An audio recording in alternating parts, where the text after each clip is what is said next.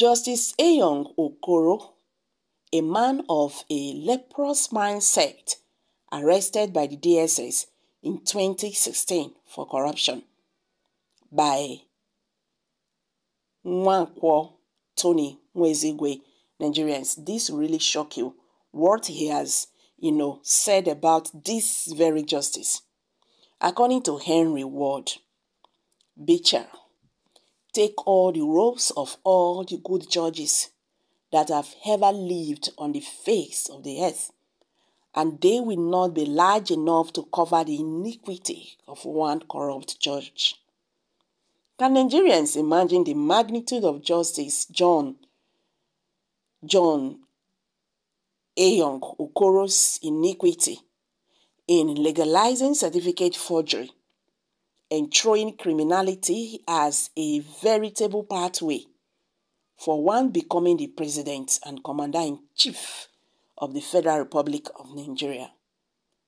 An ignorable disregard of the provisions of the Constitution of the Federal Republic of Nigeria. In the words of retired Justice of Supreme Court, Justice Simon Nwafor, and speaking with the like of Justice John A. Okoro in mind, I won't say Nigerian judiciary is corrupt, but it cannot be denied that there are some corrupt judges.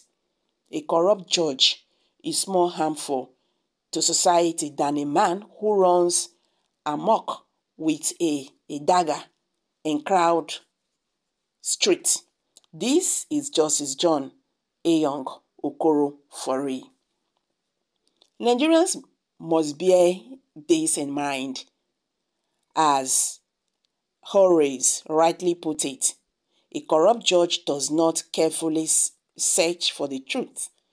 Justice John A. Okoro was not therefore interested in searching for the truth, because searching for the truth would end up denying him his much converted prize of selling the political destiny of Nigerians, including his generations yet unborn, for a mess of porridge in the manner of biblical Esau.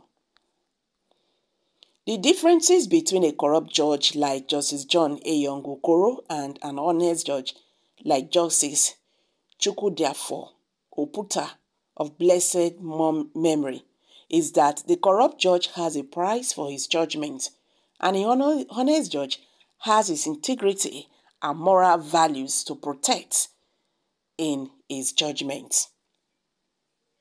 The former Secretary General of the United Nations, Kofi A. Annan, is his foreword to United Nations Convention Against Corruption stated, "Corruption is an insidious plague that has a wide range of perverse effects on societies.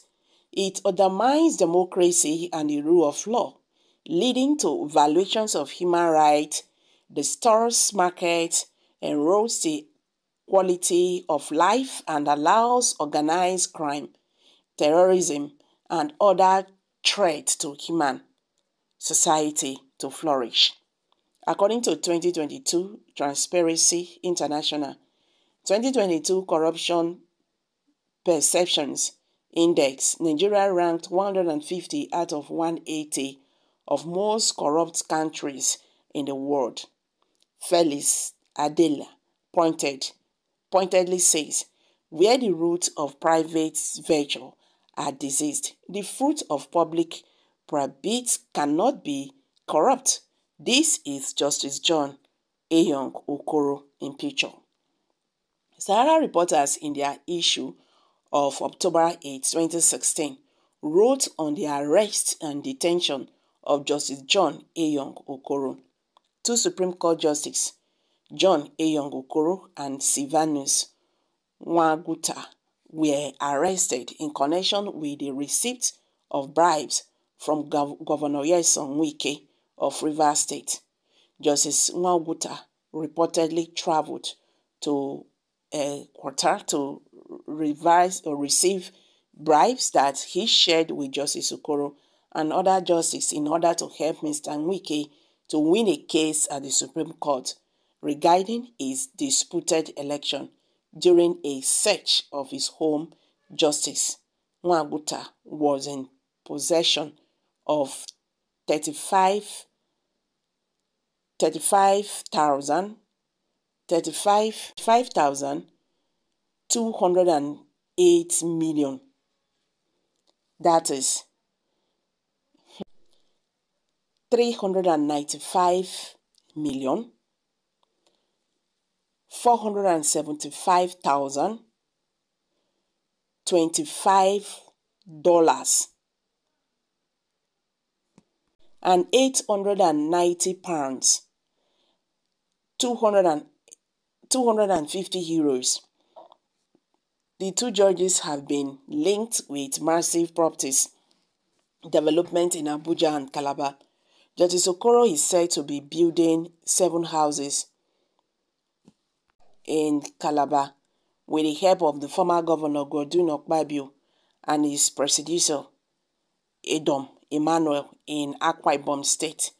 Justice Okoro had 4.35 million, $38,833, okay, and 1,000 euros in his possession during his arrest this morning.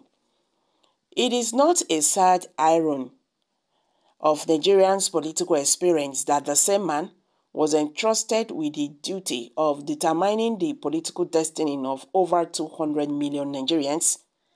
Was it not therefore self-suicidal on the part of the moral integrity of the Nigerian judiciary that such a morally bankrupt and juridically corrupt man should be permitted to remain on the bench of the Supreme Court of Nigeria?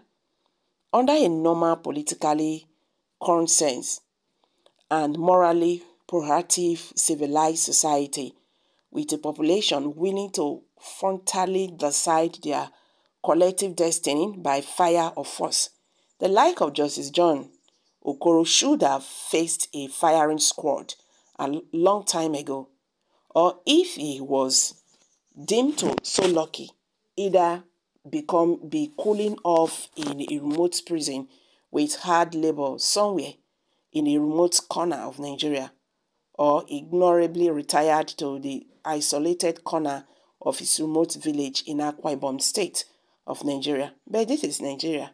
A snake must beguard something snaky.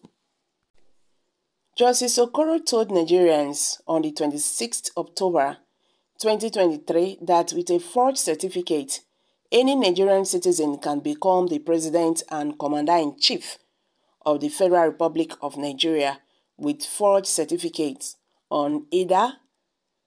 Any Nigerian can become a justice of the Supreme Court like him. Justice Okoro told Nigerians that with forged certificates, one can become the Inspector General of Police.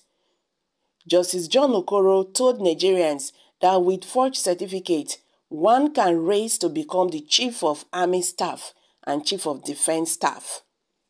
Justice John Okoro told Nigerians that the Supreme Court cannot change its previous judgment, which means certificate forgery has become a binding legal pronouncement, constitutional law, and a statute. So guys, you've all heard it now. What's your take? Kindly share your thoughts below the comment section.